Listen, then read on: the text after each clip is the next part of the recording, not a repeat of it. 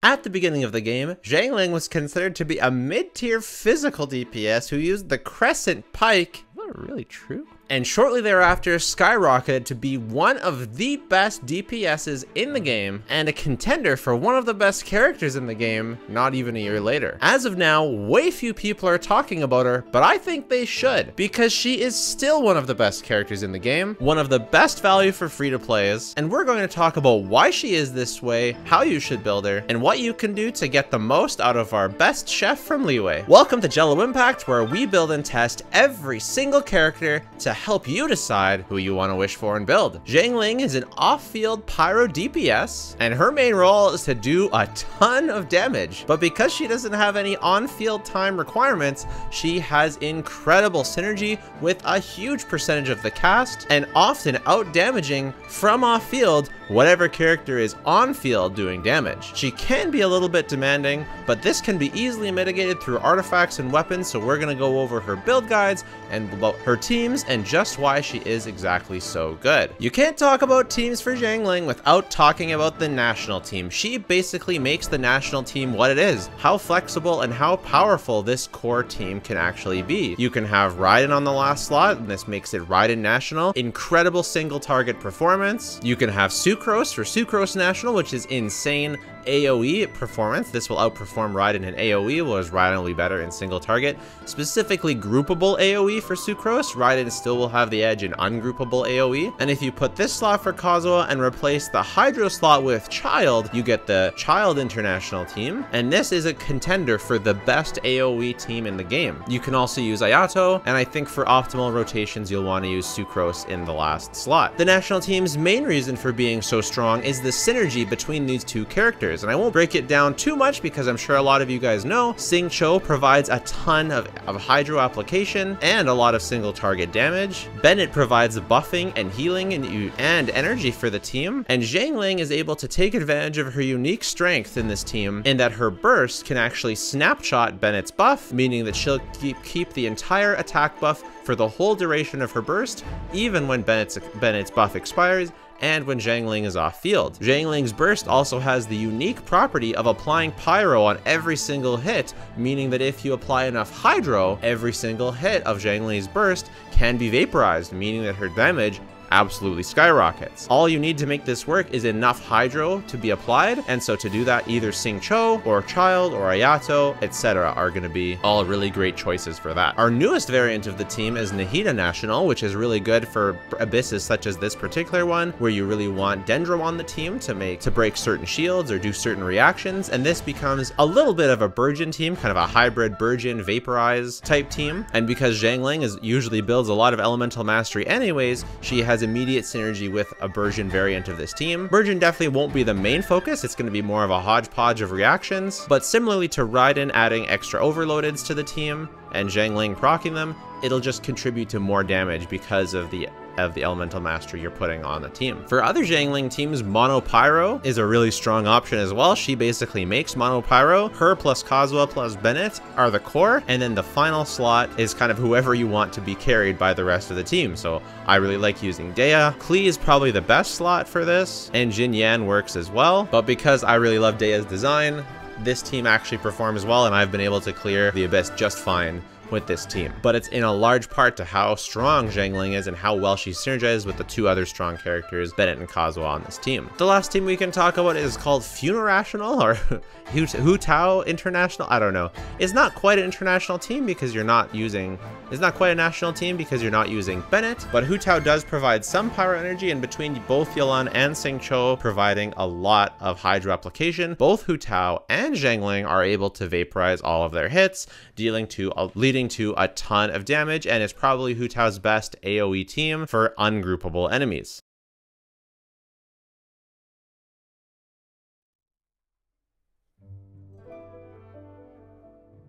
So let's talk about Xiangling's strengths and weaknesses. Obviously, she has an incredible amount of off-field damage, which is really, really valuable and can't be underestimated.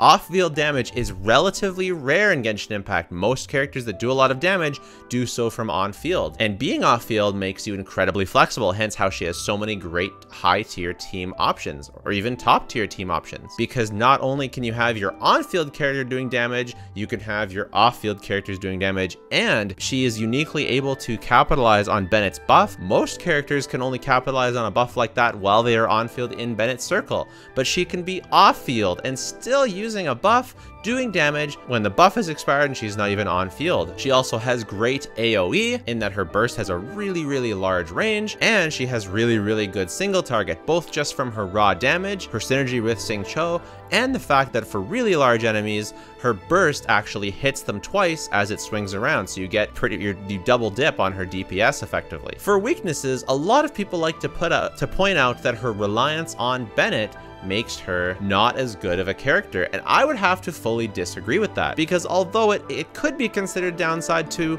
be that reliant on Bennett, it's also a huge upside to have that many synergies with Bennett, because as you can see, she still performs pretty well in the Hu Tao version of the team, which does not use Bennett. But of course, Bennett accentuates her strengths even more because of their high degree of synergy. And Bennett is not the in-demand character that he used to be. It used to be that every single character, every single team would use Bennett. And so if you're using Bennett with Xiangling, that means you're not using Bennett on the other side. But the reality is, so many incredible teams have come out since then, between Hyper Bloom, Aggravate, and being the strongest new variants, but also old favorites like Freeze still being solid, although definitely not as good as it used to be, and teams like Hu Tao, Yoimiya, Eula, all of these characters not really using Bennett. They can use Bennett, but they don't need to use Bennett. And so Xiangling taking up your Bennett team is really not the downside that it used to be. And people talk about her being energy hungry and these kind of things, and my solution to that is build more energy.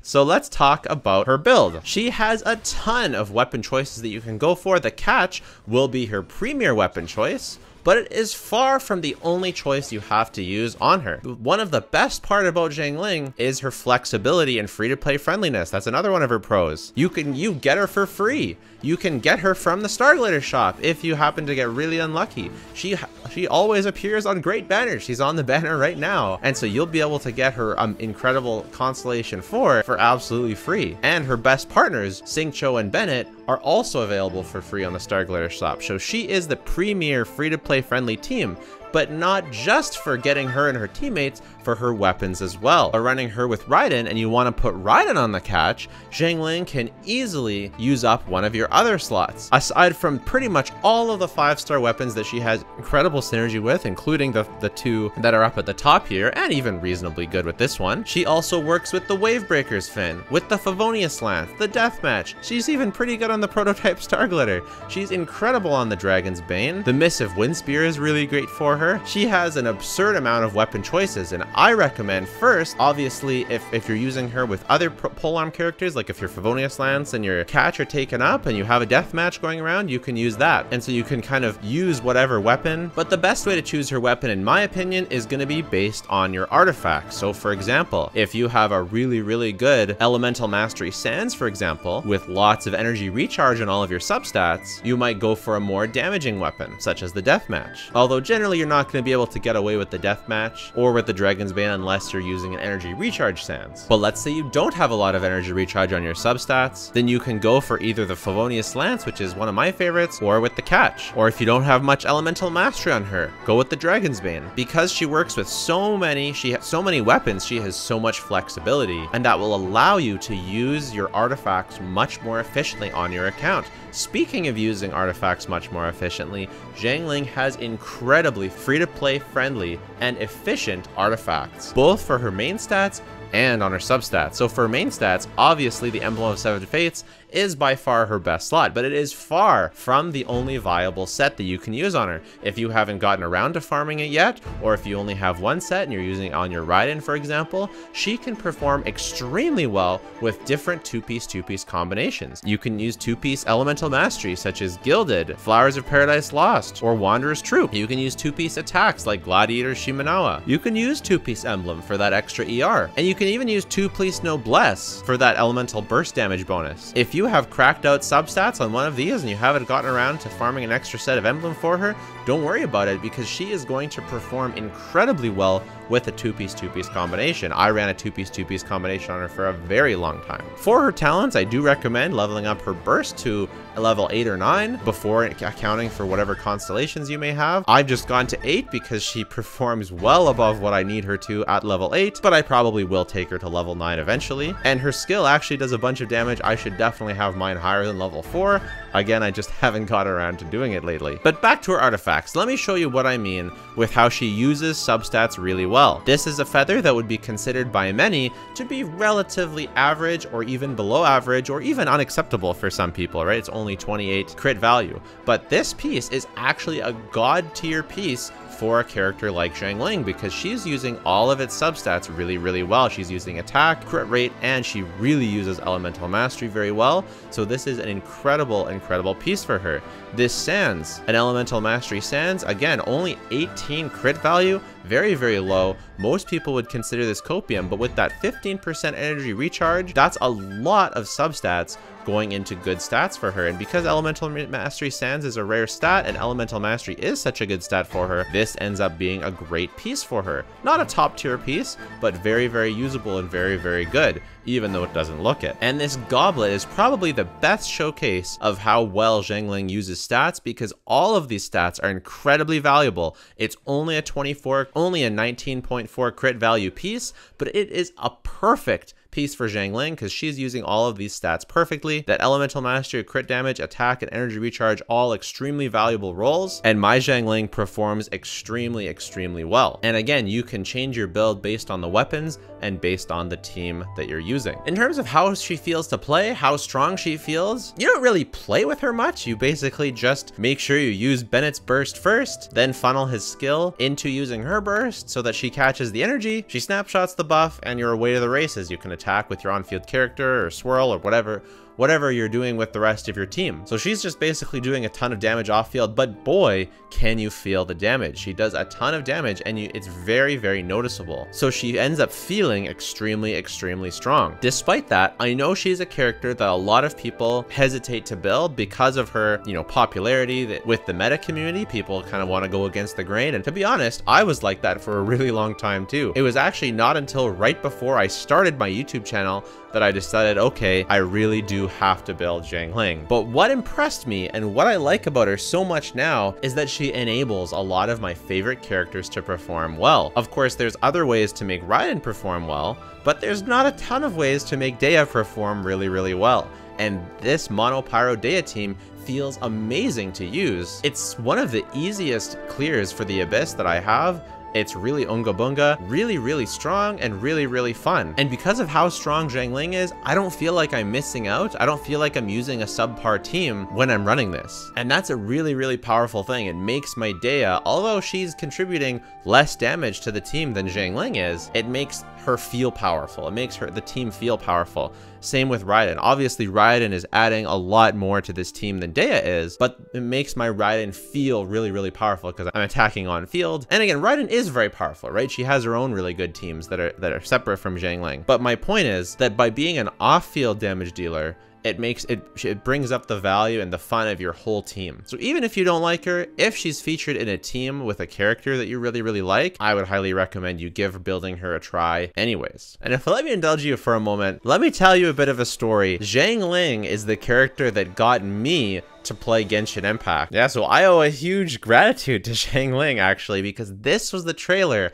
that actually got me to download and start playing the game. Not because I really wanted to use her, but because it showed me that the world was so vast and so beautiful, and they really characterized each character. They had their own personality, and Xiangling, this character being, being the chef, not really wanting to battle, but wanting to go foraging. It's the kind of stuff my wife likes, and my wife, plays the game all the time with me now. And so although I didn't build her for a really long time, she was actually the character that got this game, that got me to play this game, which is kind of really cool. For future prospects, I think Xiangling will only get better with time, which is really, really crazy to say. The running joke is that every patch is a Xiangling buff because so many new characters with synergies such as Yelan, or weapons like basically every new 5-star polearm, new artifact sets, basically all of them make Xiangling better, which is crazy. And I think there's like an obvious one is an AoE Hydro Applicator that's really good, is obviously going to have huge synergy with Xiangling, and who knows what the Pyro and Hydro Nations bring. If they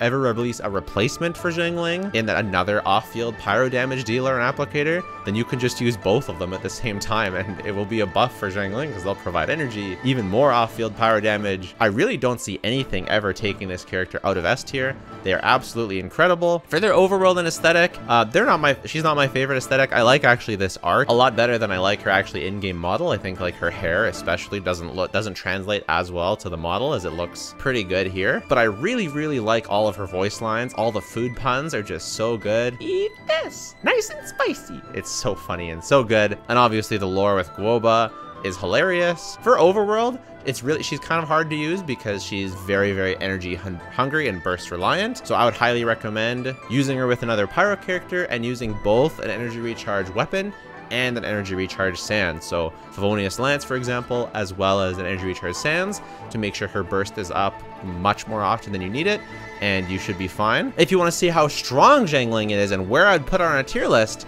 well, then I have the perfect video for you. It's my tier list video right here. It's probably the video I put the most effort into. I basically started this YouTube channel so that I could publish my tier list video because I had put so much time and thought into figuring out which characters are strong. So check it out, enjoy, and bye for now.